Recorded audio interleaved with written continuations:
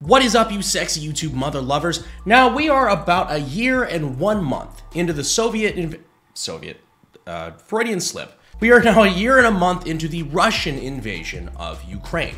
This, of course, had huge geopolitical ramifications, but here at this channel, we're mostly focused on the firearms aspect, which is why we've done 3 videos now talking about some of the weird guns that are popping up all over the conflict. Whether it's old guns, brand new guns, very improvised guns. By this point, I would have thought we would have seen everything. Well, apparently, I was wrong, because we have an entirely new video full of stuff that we haven't shown yet. So one of the things we've seen a lot in this war zone that is pretty fucking interesting, I think, is the juxtaposition of old world kind of Soviet weaponry mixed with new technology. And not always good ones either. Take, for example, this modernized PKM that looks like the non-consensual offspring of a regular PKM and the corpse of the M240 Bravo that's sitting right under it. But at least this looks like it might be fairly effective at serving the purpose that they intended it to. Then I saw this video. That is a military AK-74 with a thermal optic duct taped to the top of it. My confidence that this is going to hold zero is, well, it's not high. I'm assuming this is some sort of thermal spotting scope that somebody, probably delirious from lack of sleep, decided was a really good idea to duct tape to the top of their gun. I have made thermal scope, comrade. I am of make budget repair. This wouldn't necessarily strike me so weird had it not completely obscured the iron sights. But speaking of somewhat ghetto conversions, remember those auto shops we were talking about a while back? The ones where they were converting PKTs, basically a PK machine gun that was built to be fired electrically from a tank, and they were giving them stocks and triggers and basically turning them into PKMs, more or less. Well, not all of them look quite that pretty. Saw this one the other day. Got an attachment for an AK stock there, a tube steel pistol grip, little trigger that looks like it could have been cut from the same tube, and a charging handle that, well, looks like it's a crushed up shell casing from a 12.7 or a 14mm or something like that. Kind of wild, but hey, if you're in need of a PKM and that's all you got, it'll do. Necessity being the mother of all invention, I suppose. Now for these next photos, we're going to be looking to the skies. But before we do that, it is in fact your boy, Raid Shadow Legends. Raid Shadow Legends is a must-have if you have a cell phone and you occasionally get bored, which is probably why you're watching this video, probably even on your cell phone. It's completely free to play and you can compete with millions of other players. In fact, Raid's been downloaded over 80 million times already. But even better, it's somebody's birthday. It is now officially Raid Shadow Legends' 4th birthday, meaning that some of you guys have been playing Raid for up to 4 years. And Raid spent the last 4 years helping creators like me survive in a place where AdSense is not really our friend. So to celebrate their 4th birthday, they asked me to choose 4 champions that I would like to invite to a birthday dinner party. Think I would pick Venus, Kalia, Sethalia, and Skyle of the Drakes. I think it's pretty obvious why I made my choices. Because this is a dinner party and they look like they can cook. Where did you think I was going with that? Anyhow, it's not just a dinner party because they've got a bunch of cool new offers for you guys. Free gifts, promo codes, events, and a brand new Fusion event where you guys can get your hands on an anniversary-themed legendary champion. Use my link in the description or scan my QR code to get awesome bonuses. We're talking about an epic champion, Kellen the Shrike. After you've clicked on all the links, just put in the promo code 4YearsRaid. That'll get you 4 legendary skill tomes, plus other useful stuff. So be sure to either use the QR code or click on the links down in the description and in the pinned comment. Download Raid today. Thank you to Raid for sponsoring this video. Back to the content. Drone warfare is playing a huge role in the war in Ukraine right now. You've all seen the grenade drop videos and whatnot. And while that was a crazy thing to see, like kind of the incorporation of modern technology into guerrilla warfare, shit's even getting crazier now. Like this remote glider with an RPG-7 rocket on the front. I'm not really sure what the deal is with this, or if maybe it's even a military production item, but I can tell you something that isn't military production. You know those civilian FPV racing drones that you see everywhere on YouTube? Well, they're starting to work a second job in Ukraine. Yeah, they're strapping rockets to those too.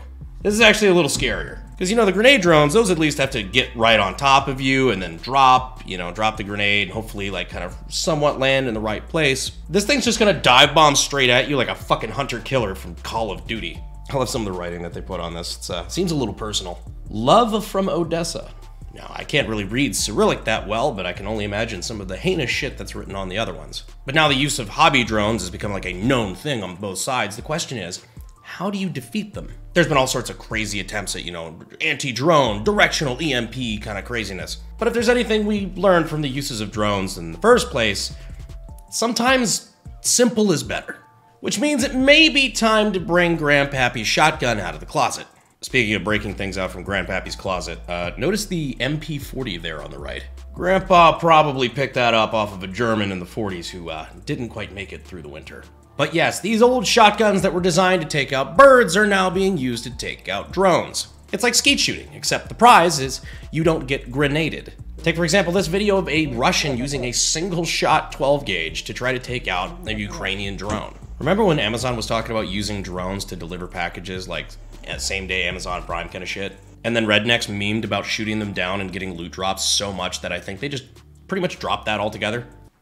Man, this country wouldn't live anywhere else. Next up, we're getting to the really cool shit. But if you dig this kind of stuff, I did want to give a quick shout out to the main channel sponsor, SDI. It's the Sonoran Desert Institute, and it's a great place to get your start in gunsmithing or weapons technology. Leave the links in the description and the pinned comment as always. A cool thing we're seeing a lot more of now is actually FALs. The based right arm of the free world that makes certain parts of Twitter very angry, and a great excuse to wear short shorts. But its reputation as the right arm of the free world is continuing to prove true. FALs, or specifically parafals, are actually showing up all over Ukraine, even by the crate load. Which makes a lot of sense considering how much NATO stuff they're being sent, whether it's, weaponry or ammunition. Being that the FAL is chambered in 308, which is the NATO 762, it makes sense that they'd be using stuff like this now. Because of course you'd traditionally be thinking about Ukraine, as that kind of former Soviet bloc. You'd be thinking a lot of AKs and stuff, which, you do clearly see a ton of AKs out there. Just like this gentleman here is using something that's kind of exotic for the US. Something you don't see very often, which is an RPK-74. RPK, of course, being the light machine gun variation of the AKM. Basically just a reinforced receiver, bulge trunnion, and a thicker barrel. The RPK-74 is the same thing, but in 5.45, the AK-74 caliber, hence RPK-74. So he's providing infantry support for the tank behind him with the... Ukraine? What's that? It's a smoothie. All right, now let's talk about my favorite part. That's right, Maxims. Now, for the uninitiated, the Maxim is a belt-fed, water-cooled, general-purpose machine gun that was designed in the 1880s and has basically served in every European war zone since, Ukraine being no exception. I also own and have featured a Maxim on the channel before, and I'm very, very fond of the platform. Just a really neat historical piece. But just because it's historical doesn't mean it still doesn't have a place in modern warfare, apparently, especially according to the Ukrainians. Just ask this absolute stud with his bicycle Maxim. I also love how he swapped out the traditional paddles in favor of a stock. Here we can better see his scope and the camouflaging that's going on there on that water reservoir, as well as the spray-painted kind of leafy foliage camo up front. That's kind of cool. But that's not really far enough, I don't think. You know what this thing needs? Obviously a suppressor.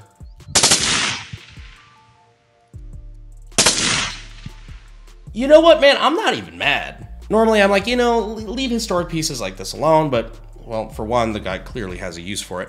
But this is so practical and semi-tastefully done that I'm not even mad. But you know what's better than one Maxim? Well, if you say two Maxims, then you're correct, but we've already done that one before in a previous episode. But what we haven't done is 3 Maxims. Now, why the hell would you ever need 3 Maxims? Well, for when you want to shoot something 3 times as much. I think the answer is fairly obvious. I think this is also a lot for anti-aircraft and things like that. Frankly, I think this is pretty much for whatever you need it to be. Let's say these Maxims are firing at 650 rounds a minute. You multiply that by 3 and you are cruising out almost 2,000 rounds per minute of 7.62 by 54R, which I will remind you is the same round that the Dragunov and the Mosin Nagant fire. Just 2,000 times per minute. You know what? Those are rookie numbers. We gotta bump those numbers up. Let's say we give you 4 Maxims.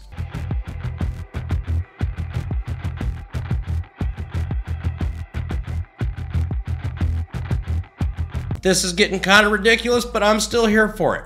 Even though we're starting to get into the territory of like those mech things from Matrix Revolution.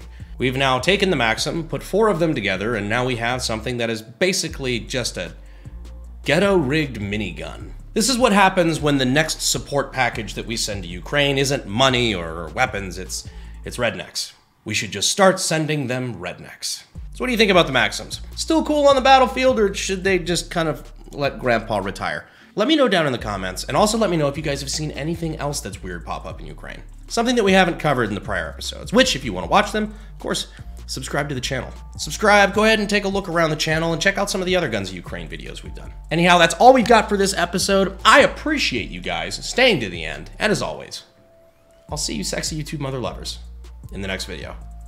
Thanks, guys. Fuel is my obsession to make the perfect weapon, like Rasputin's rise to the top.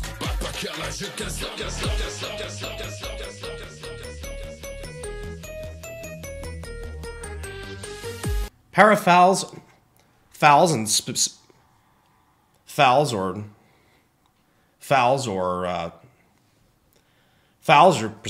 specifically, fuck man.